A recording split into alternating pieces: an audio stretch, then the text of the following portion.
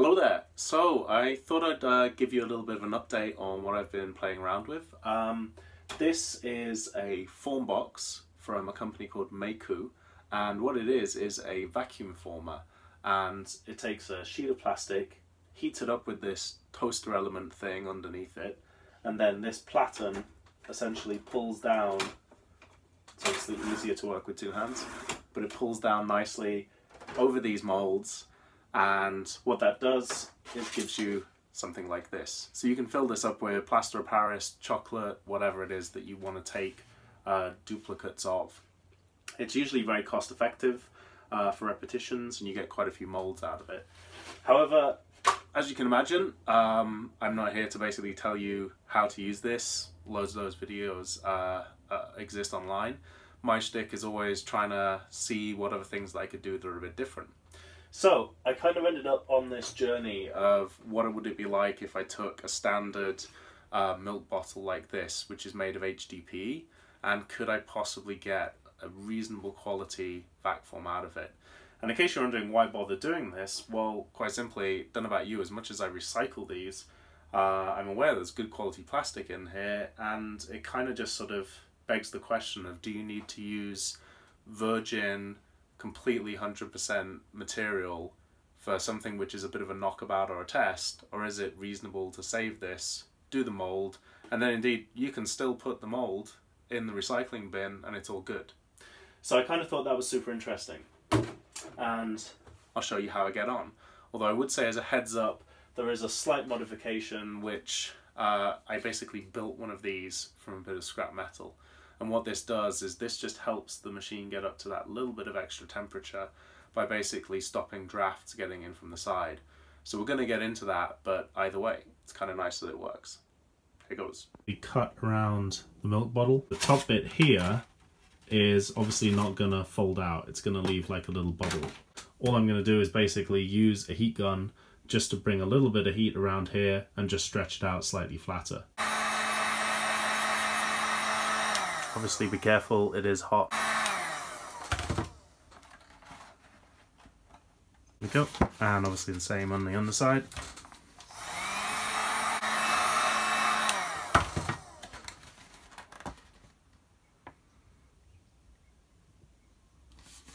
Okay, so you can appreciate that's not exactly super flat, but it's a lot flatter than it started out, so it's good to go. We've got the edges just trimmed down a little bit, and then this platen fixes over the top, and you're going to clamp it in.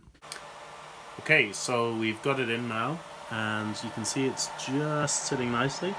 The key thing is to make sure it's not getting too close to the heating element up here. So in many ways, this is kind of the interesting bit, is that as it is, this machine isn't quite hot enough to get a really good uniform heat on HDPE, just because it's that bit hotter. I think somewhere around 130 off the top of my head, but don't quote me on that. But either way, it's got a very necessary fan coming out the side. Now, although this is perfectly reasonable when melting lower temperature things like PET, what you'll find is that this will also be entraining air through this platen, so essentially cooling it down. So the reason I made this little shroud is that I'm going to stick that in here, and what that's going to do is essentially stop the air coming in. And I found from a few experiments that that basically just takes it up to that little bit extra temperature and gets the job done.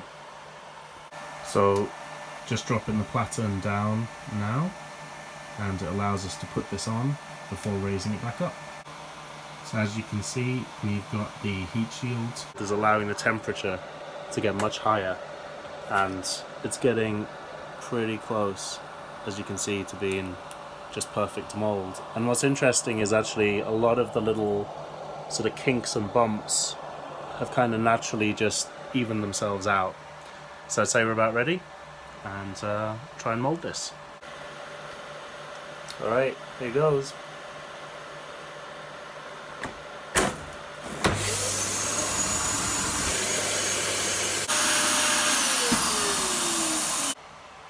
So not bad for a first try. As you can see, there's a little bit of air escaping around the sides, which is why this isn't a perfect fit. So I maybe need to be a little bit more generous cutting it out.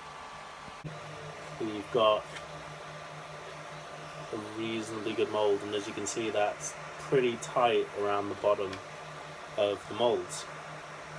So I'm really pleased with this. We've taken a standard milk bottle, used one of these lovely Formbox vac formers, and essentially got a load of chocolate moulds for my kid.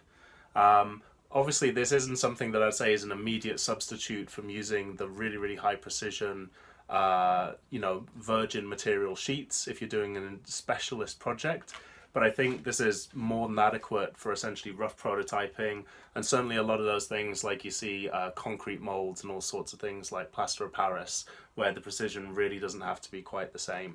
So yeah, I think this is a really fun alternative at a fraction of the cost, with a little bit of effort of course. So as is often the way, started off with milk bottles as the inspiration while making a cup of tea, and then I found this in the street, which is De-Ionised Water canister, also HDPE, and basically a hell of a lot easier shape to unwrap and heat gun a little bit into shape, so it's turning out to look like a really good sheet, as you can see here. So let's give it a go. And I gotta say, good God, that looks good. Look at that, no webbing, no nothing, and a really nice thickness of plastic, because this is probably about 3 times the thickness of milk bottles.